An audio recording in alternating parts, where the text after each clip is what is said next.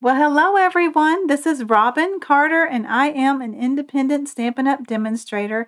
And today I'm here to share my third set of alternatives cards using the February 2024 paper pumpkin kit named Sweet Springtime. So if you missed my other videos, you can find those in my YouTube channel. Just click on the channel and then videos, and there'll be a list of all the videos I've created as well as the unboxing for this kit. So before we begin, let me thank those of you who have subscribed to my channel. Thank you so much for your subscription. And if you are new or have yet to subscribe to my channel, I would really appreciate it. I've set a hefty goal for this year, and I hope to get to 5,000 subscribers. So if you can be a part of that by subscribing, I would greatly appreciate your subscription, and leave me a comment below if you do so I can thank you. So before we begin, let me take care of some Stampin' Up! Business. So going on now is the subscription period for the March paper pumpkin kit, which is going to be named Memorable Meadows. Now March is a special kit you don't want to miss out on because March is the anniversary month when paper pumpkin first started. So in that kit we're going to get an additional free stamp set, and you can see that here. I know my printer may not be the best coloring, but you get a hint of what it is. So we will get 2 stamp sets in this kit. So don't miss out on that. It also coordinates with the Meandering Meadows Sweet Collection, which the Sweet, I think is sold out because there's something not available. But the Sweet is 162745. It was an online exclusive, so you want to head over to the StampinUp.com website and look at online exclusives. Don't overlook those. We're going to get a garden green spot. So also for this quarter, Stampin' Up! Has issued these add-on dies, and last I checked they were still available. I have them right here. So we got 4 nice dies. I love this leaf. It has some little etching in it for its veins, the love, and I love the label. It has stitching, which if you've watched any of my videos before, you know I love labels with stitching, as well as this little daffodil, which I've used in my other alternatives. So don't miss out on those. The item number for it is 164396. Okay, also going on for a few more days is Celebration. So Celebration is a time of year when you purchase items from Stampin' Up! Of $50 or more merchandise, but before tax and shipping, you get to choose a free item either out of the Celebration booklet right here, or some things they have added calling More to Celebrate. So you can find all those items on the Stampin' Up! Website. Just look at specials and there will be celebration items. Now these might be selling out, so if you have some on your list that you haven't received yet, you might want to grab that while they're still available. If you're just a Paper Pumpkin subscriber, know that you can prepay for your subscriptions in 3 months, 6 months, or 12 months. 6 months just happens to be my favorite. So you can purchase that, and that would qualify you for either 2 $50 items or a $100 item. And I have used this before in my $100 item favorite, so don't miss out on that set either. If you do not have a demonstrator, I would appreciate you using my host code. This is good through the end of February. I'll have a new one starting March, and if you purchase $75 or more in merchandise, you will receive a special gift from me thanking you for choosing me as your demonstrator. All right, so let's get started. I think we're about ready to begin. Now, I'm going to bring in my first card, and these little envelopes, I have 5x7, 7x9. I love to store my card components in them when I'm getting ready for these videos, or just cards I haven't completed yet, and they're what I call my favorite things. So I am an Amazon affiliate, and in the video description of this video and all my others, I have a list of my favorite things and links to where you can purchase these. So as an Amazon affiliate, I get a few pennies at no cost to you when you use these links, and if you have used them or plan to use them in the future, thank you so much for your support. This one, the 7 by almost 10, I think the description says 7 by 9, also holds all the paper pumpkin components as well as the instructions. So it's nice to keep these in a tidier, smaller container than the box. So in case you're wondering, that's what these are. I always have a question. So if you're new, I like to explain everything. Those of you that have been subscribers, thanks for hanging in while I go over some stuff. All right, for this first card, we're going to use a thick white card base. Okay, I'm going to have an embossed layer. Now this one, I did use the celebration one for that $100 item called Softly Sophisticated. And it gives a nice little embossing of some stitching. And then we're going to use part of the slimline card. Now let me grab out a full one so you can see. So you can get 2 cards out of just half. I should still have some available in here. Here is one. Okay. So, well, this one's already cut. No, it's not. So this is your slimline card that comes in the kit. So what I did for this is I cut it in half, and then I cut it in half again, and then I trimmed it to 5 3/8, which is the measurements of this embossed layer of 4 1/8 by 5 3/8, so it would fit there. So you could actually make 4 of these, but I'm holding on to the other half in case I come up with another alternative. Actually, I'm going to make as many as uses this label. So then you need this little label from the kit. This one. Now, I wasn't a fan of the pre-printed chicks, so we're going to cover that up, but we're going to use the components. I like to try to use all the supplies in the kit so you don't have anything or maybe just a few things left over. And as you can see here, this is what I trimmed off the bottom of that slimline card.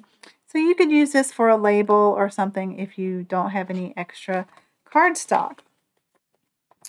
Okay, and then I've pre-cut some leaves using the Love of Spring add-on dies as well as the bow punch. And that's in Granny Apple Green. So I have 3 of those.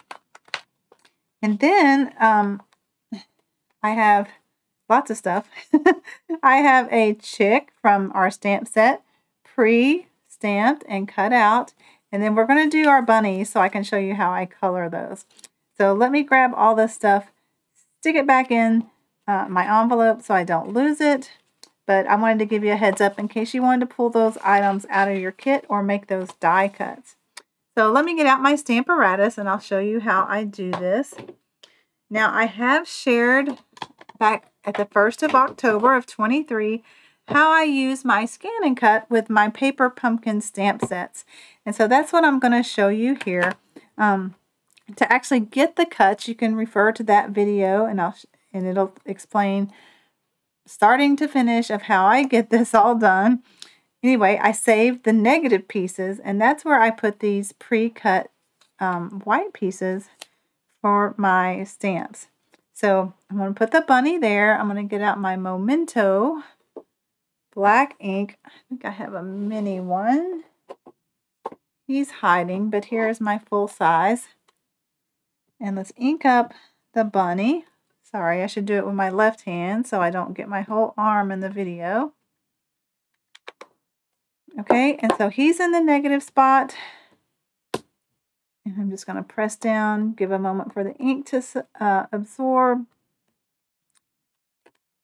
And there he is. So, you know, this is fairly quick, as you can see. Then I can just put another bunny in and do it with my left hand. And so on. So I can just keep stamping my bunnies after I get them all cut out. Now, if you don't have a Stampin' Up, not a Stampin' Up, a Scan and Cut, I think the bunny might be pretty easy to cut, fussy cut. So you can give that a try.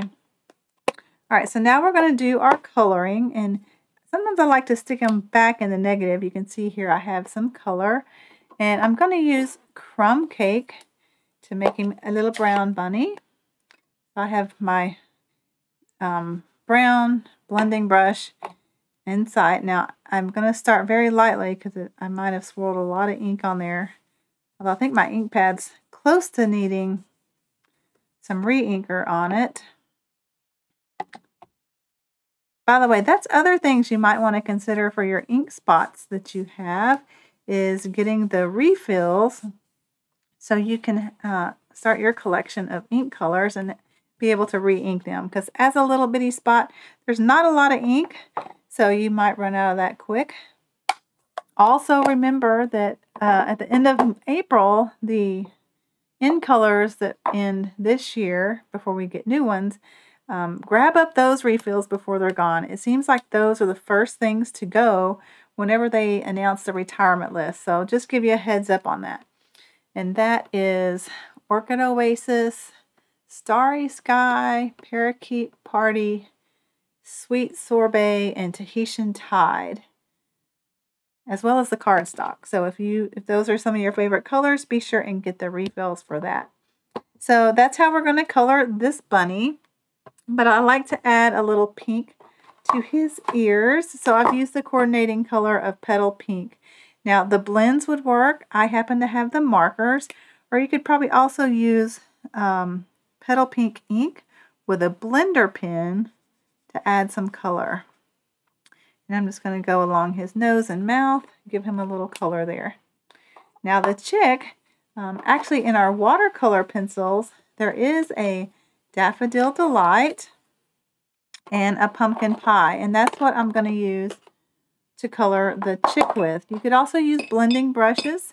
I will bring in the blender pen to help smooth this color.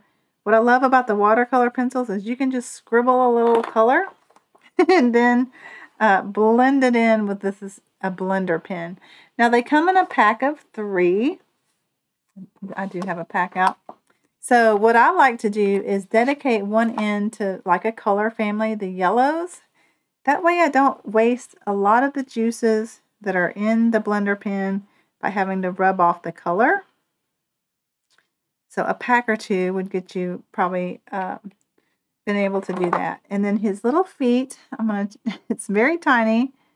I'm going to try to bring in some pumpkin pie here for his feet and his little okay, it's hard to talk and do dainty stuff. So, okay, so there is our chick, and we just have some couple other extra bunnies. I'm going to put them back in my organized little pockets. Now, these are the small 3x5 ones. So I like to store this in here so I don't lose them, as well as I pre-cut some labels and have those ready to go as well. All right, so let's bring out our card components back.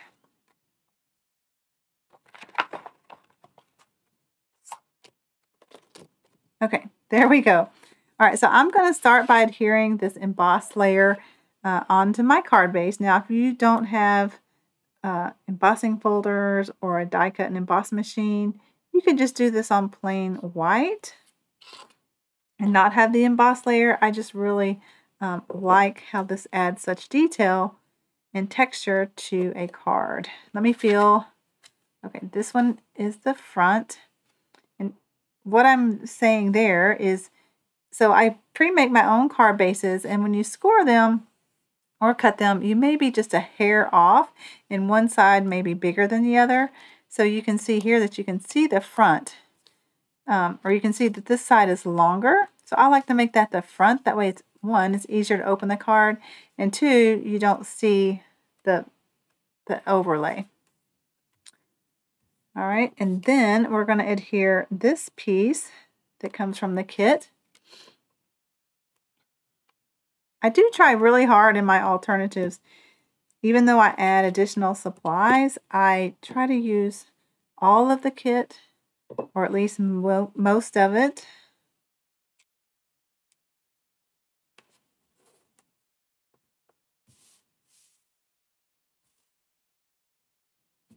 Okay, so there we go. Now I'm going to attempt to stamp the bottom of this freehand. Now the good news is if I mess up, I could go in with a label, but I'm going to try to put the sentiment right on this as straight as I can. So I'm going to do that in Memento ink. Now, if this is your first kit, the early espresso would be just fine. I just like this to be in black. All right, and I'm going to put that right here along the bottom of Welcome Baby. Again, you could use any sentiment you want. I needed some baby cards in my stash, so I've made a few baby cards for this kit. That came out really good with no fuzzies, which is good. Okay, and then we're going to start building our scene to cover up these funky looking chicks on this die cut. I don't know why I think they're kind of funky looking. Let's bring this over here so that as we build, we make sure we don't go off the card so it fits in our envelopes. And here, you know what? I'm going to put a piece of tear and tape along, because I think I've got some here, along this so I can start sticking them down. Since we're going to cover up the chicks, I know I can put them all across them.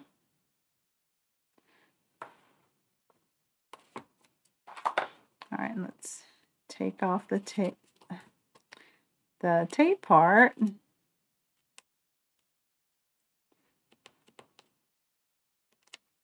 All right, and let's start building.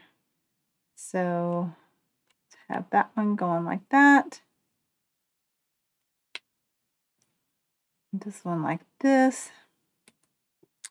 And then for our bunny, we're gonna put him along, but I need to add some additional adhesive because I don't know if there's enough to hold the bunny down. Let's go ahead and do his ears too.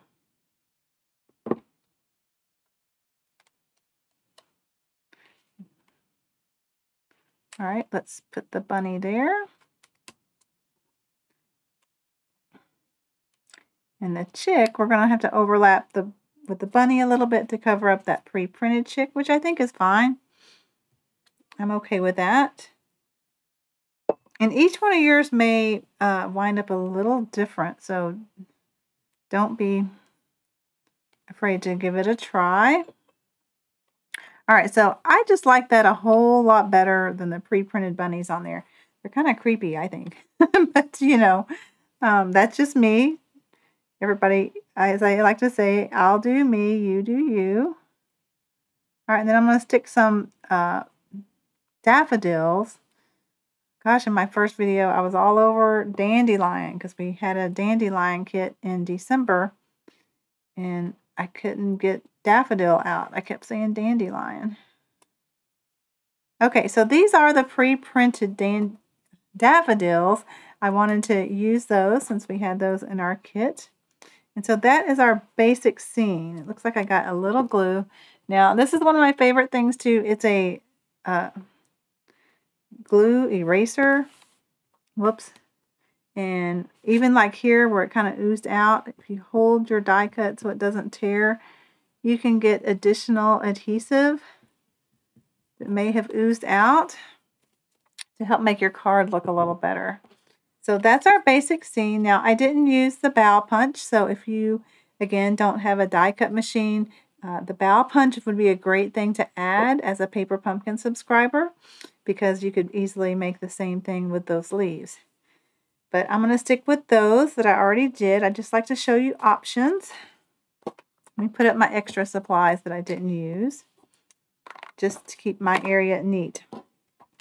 Okay, now, this is a label that I haven't used yet, and if you wanted to use the other greeting called Springtime Greetings that I believe fits on here, or maybe the Happy Easter, then this would be a great option to add this now. But as you can see, the Welcome Baby didn't fit, so I didn't use that on this card anyway. So now we're going to put this all up on dimensionals. I have a little box. These are the boxes that our previous wood-mounted stamps came in years ago, and I repurposed those to hold supplies, as I did convert all my wood-mounted stamps to cling. Now, that was one of my very, very first videos I did. If you're interested in seeing that. And I do cut these in half, as you can see, but I still spread them all over. So I find that that's enough. And these are the larger dimensionals. All right, so I give them a little press and then take off the backing. Now I'm lucky to have pretty good nails, even though some of them have broken, like my thumb. I see people use the take your pick tool to get the dimensional backings off, but okay, I got them all. And then let's set this about here. Okay, so that is our first alternative. Here is the one I made previously, and I used the Distressed Tile 3D embossing folder there. The only other thing I may do is add some embellishments. I think every card needs a little bling. We had white looking ones in the kit, which would look cute along here. But no, you can also color those if you have the Blends alcohol markers. You can color those with that. I've also used a Sharpie before to color them. So those are just some ideas I like to give to you. All right, so that is our first card. Let me put it away. And we'll get on to our second card. Now, the second card, I get out all the supplies. I think this one's going to go together pretty quickly. Whoops, so we need a card base. We need the wreath that came with the kit. And then we need this label. And then an embossed layer, which I've done too. And you can tell me which one you would like. This is from the Basics 3D embossing folder. And this is the same Softly Sophisticated one. I thought I would just show that as an option. And then I wanted to add some detail to this leaf because I thought he was pretty plain. If that's all you have, it's perfectly good, but I like to show those for my more avid crafter or something. So I have this set that I've had for a while, and this is what sold me on the whole set. Of course, I put them in here so they wouldn't get tangled, and they still got tangled. Okay, this is a wreath, for lack of a better word, from the Natural Prints dies.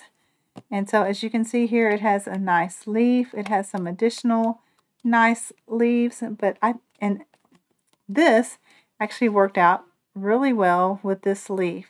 So I'm going to use that to add some detail to that wreath. And so let's begin. So I'm going to put this one on this card, and I can use this on my third one. So this is going to use the Softly Sophisticated. And again, I like to do my layers just a little smaller than my card base. So these are 4 1/8 by 5 3/8.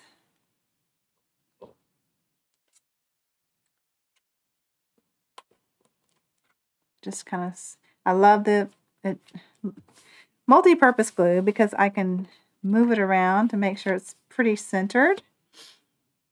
Okay, and then we're going to add our wreath to this. So the best thing I know to do is just kind of put some dots on this wreath and hope to hit most of the leaves here. We're going to glue this down. Let's see if looks like I got some. So I'm going to get out my silicone mat. I hope it's right here. He's been flopping around. Well, he is not. So I'll just let him lay like that while we continue.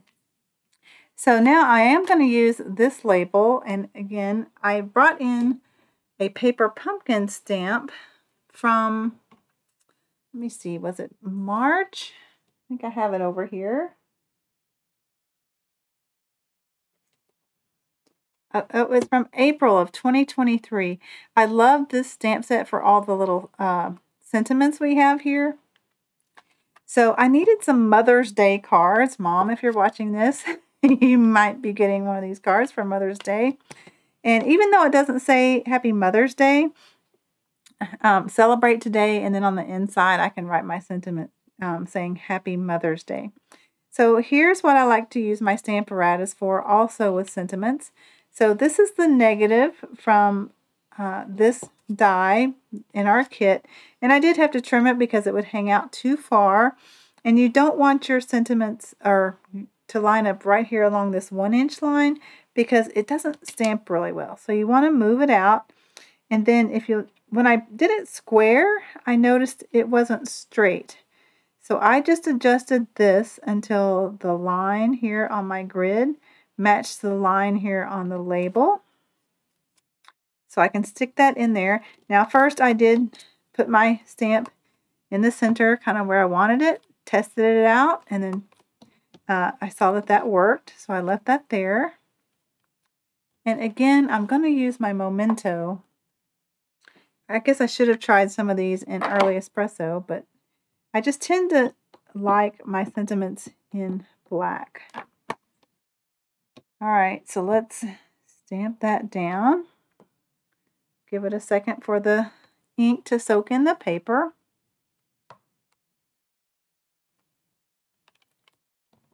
And that's a good stamp. So let me just clean that off. Now I have a paper towel that I like to use, and then I bring in my little chamois.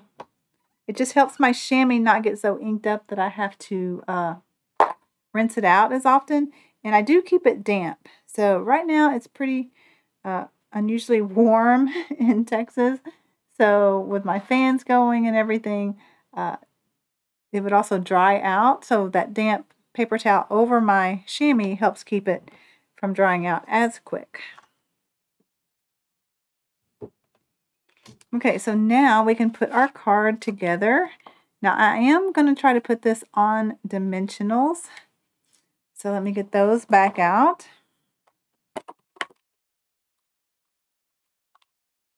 And I need to cut some more ones in half.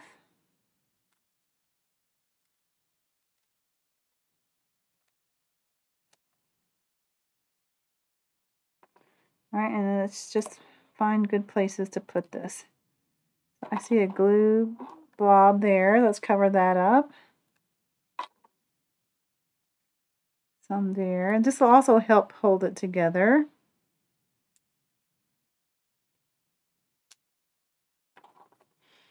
I love adding dimensionals and texture, so that's kind of my style.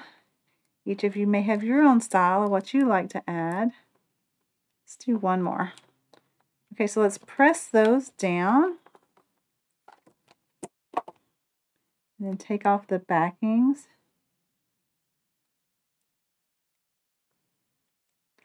I find these backings all over my house. I think they stick to my socks or shoes or something, and then I find them in my closet. Okay, so before I exactly adhere this down, I want to see which way I like it, especially because this is a little different. All right, and then I'm going to put my sentiment there. So I think that looks good. Okay, and then because I love dimensionals, why not put this up on dimensionals as well?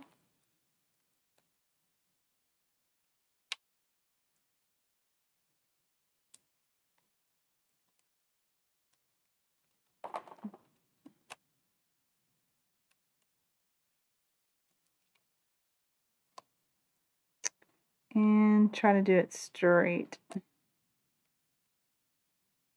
Okay, so there is our card. Now, I only thought it needed a little something else for some shimmer. So I brought in, here's my finished one that I did with the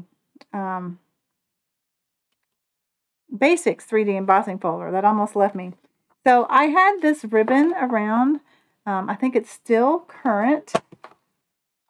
So it came in the in colors. This one is Sweet Sorbet. Now, sadly, I really didn't think it matched Sweet Sorbet, but I thought it goes okay, at least with those. But I also have it in Parakeet Party, which it fell on the floor. And so I needed to use this ribbon up. So I thought, why not use this on the kit? So I have pre-made a bow for this one. And it doesn't show well on the video or in pictures, but in person, it gives it a nice shimmer. And it's kind of subtle. I did a better bow here than I did over here. So let's add a glue dot to make those. Now I just freehand these bows. I'm also learning how to do the double trick with like a fork. I'm not always that great at it yet. Okay, and the only thing about this ribbon is it may start fraying at the ends, and I think that's okay. It gives it a little whimsical look. Wow, that bow is tons better than this bow here. I don't know quite what I did different, but anyway. So that is my alternative using the wreath. Is that better in view? So thanks for joining me today. I still have envelopes to use up and the bunny face. So I hope to have at least one more video using all my supplies. So if you are not subscribed to my channel, I would really appreciate your subscription and let me know if you do so I can thank you. And if you have any comments or questions, leave those as comments in my video and I try to at least get back to you or say thank you for watching.